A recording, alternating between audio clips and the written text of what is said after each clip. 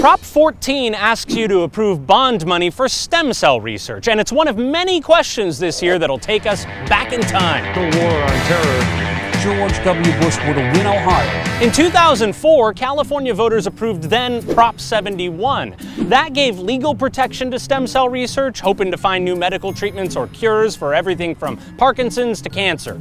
Prop 71 also approved spending $3.5 billion both to do stem cell research and to build research facilities. Most of that money went to the UC system, also private universities like Stanford. Today, that $3 billion is almost all spent.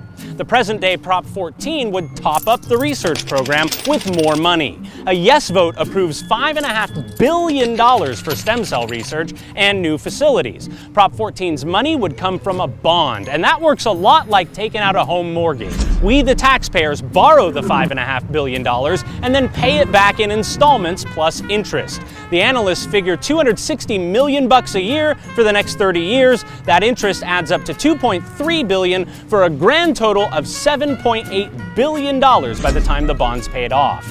Prop 14 does offer one thing that's unique, a chance for the state to make back some of this money.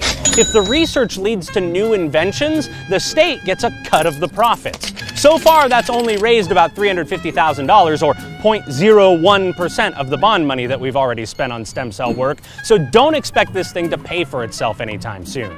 Anything to do with stem cells can quickly turn into a proxy fight over abortion, because as the Mayo Clinic points out, some, though not all, stem cells come from unused human embryos that are grown for in vitro fertilization. You can read the Mayo Clinic for more on that. In your written voter guide, you can find opinions from both sides about how effective this program's been to date. A yes vote approves more bond money for stem cell research. With a no vote, the state's stem cell program would start to wind down.